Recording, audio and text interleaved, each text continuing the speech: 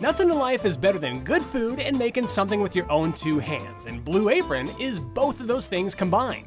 Blue Apron is the #1 fresh ingredient and recipe delivery service in the country. All ingredients arrive right to your door, guaranteed fresh and ready to cook. It's better than eating fast food, plus it's affordable.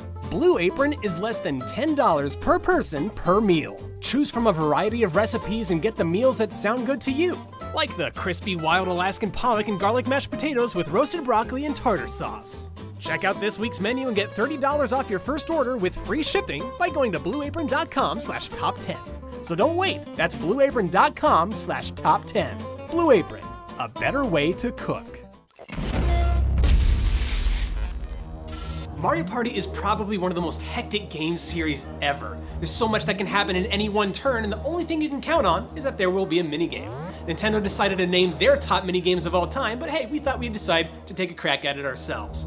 The ones you see here are only going to be from the 64 era, but just know that if it's on this list and it's not in a compilation, the compilation's wrong. So hey, I'm Nervous Nick for Screw Attack's Top 10 N64 Mario Party minigames. Number 10. You gotta love a minigame that just crams your body into a tiny tank and then plops you into an arena.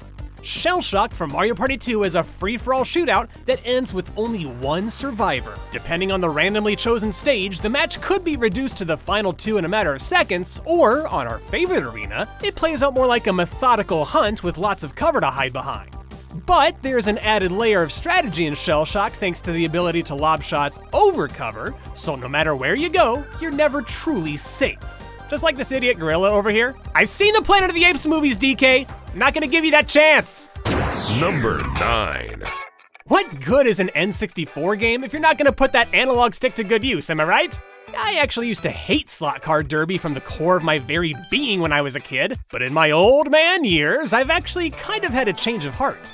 Obviously, the objective is to complete 4 laps before anyone else, but the name of the game here is Control. If you push the analog stick too hard around a tight corner, you'll spin out and stop dead in your tracks. And speaking of tracks, everybody is on a different one, so it's almost always hard to say for sure who actually has the lead. Slot Car Derby's a little tough to control, but once you and your friends/enemies get the hang of it, it's an intense race. Question though, in what world is this anywhere near 120 miles an hour?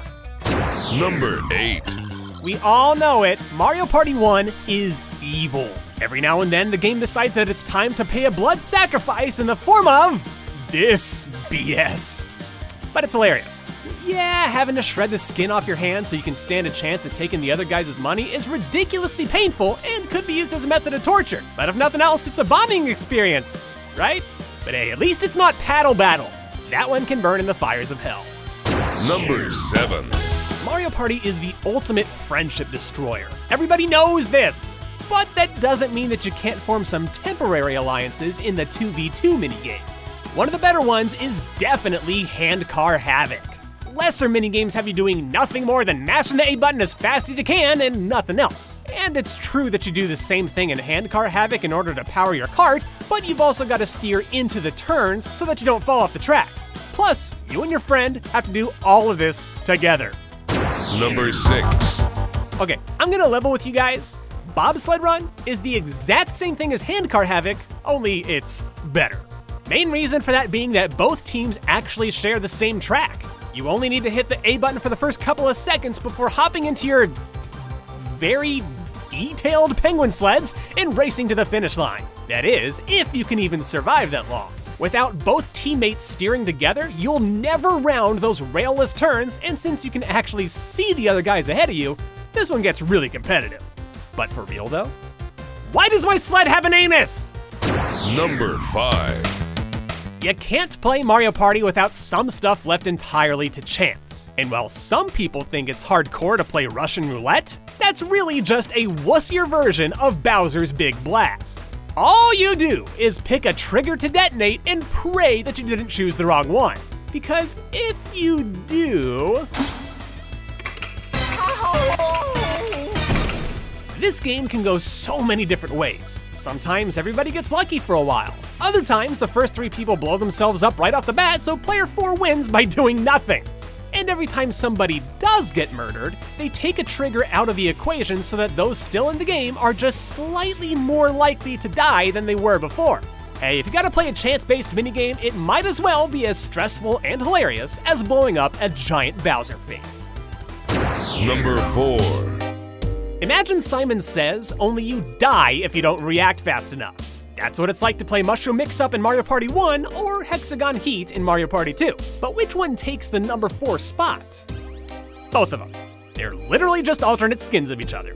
Whichever one you're playing, it's insanely fun because the rules are exactly the same. Toad sits in his little corner, happily controlling your fates, as the 4 players rush to the colored platform he calls out before certain doom claims their very lives. Oh, and it gets faster every round. I love how everybody always seems to gang up against whoever's last to the platform. Begone, scrub! But best of all, no time limit. The game gets every bit as insane as your skill does.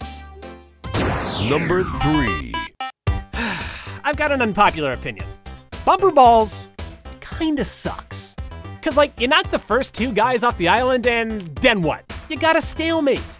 Mario Party 3 fixed that with a better take on the same idea. Bounce and Trounce. Not only does the platform crumble apart as the match goes on, but get this, you have a little attack that can actually bump people off the edge.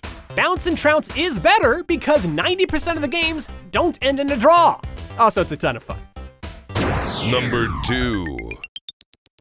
I'll put this simply, Snowball Summit is an absolute blast. So get this, all 4 players build snowballs to knock each other off the top of a mountain so that they fall to their frigid death below.